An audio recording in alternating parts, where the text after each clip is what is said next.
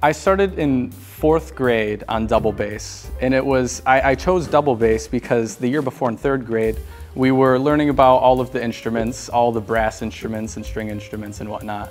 And our teacher would play us little clips of people playing each instrument, and I just loved the way the bass sounded, so I decided I would play it the next year. Probably its tone and its timbre, I guess you could call it, like its color of sound. I really like the way it sounds. I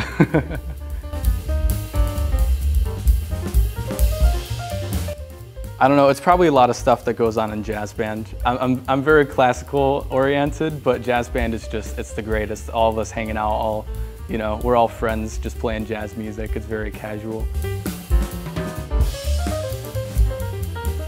So I'm actually auditioning in conservatories in the next months, and I plan on studying orchestral performance. I want to play in orchestras for a living, and I'll also teach private lessons to people and that type of stuff as well.